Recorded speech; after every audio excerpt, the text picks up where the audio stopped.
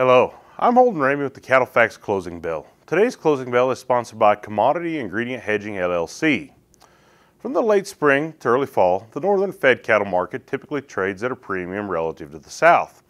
While this year certainly is no different, the spread has become substantially more pronounced as of late. In late May and early June, the Kansas-Nebraska fed steer spread was relatively steady at around $5 a hundredweight. However, after last week's cash trade, the spread nearly doubled towards $10 a hundredweight.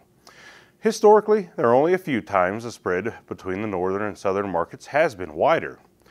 The difference in fed cattle supplies has been one of the driving factors behind the growth in the spread. The northern supply of fed cattle has been tight.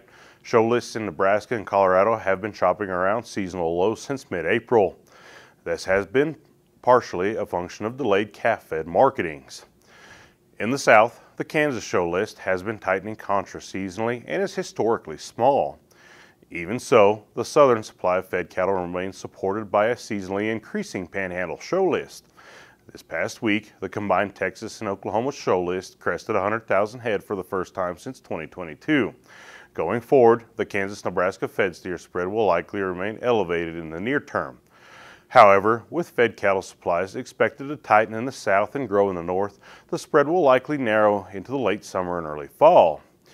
Turning to this week's markets, at the time of recording, significant cash trade had not developed across any regions. After pushing higher early in the week, the live cattle complex has traded somewhat sideways. The August contract is currently trading just under 184. Feeder futures are also likely to finish lower on the week. The August contract is nearly $2.50 per hundredweight softer, around $2.59, while September feeders have slipped nearly $2 to $2.61.